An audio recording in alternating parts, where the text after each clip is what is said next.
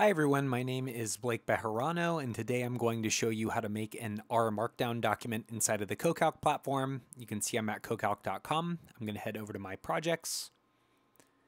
I can select the project that I'd like to work inside of or create a new one. Projects are Docker containers. You can create multiple projects with different sets of collaborators to determine who has access to what files. I'm going to go ahead and click on my project.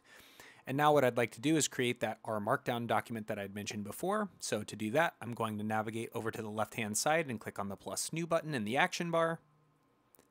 I'll name my file RMarkdown. And then I'll scroll down. And you can click on the RMarkdown button here. And you have a nice little pre-populated example. We'll wait for this to build.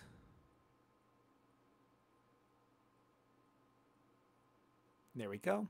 So that is a quick tip and trick on creating an RMarkdown document in the CoCalc platform. Please like, subscribe, and follow for more, and I will see you next time. Thanks again.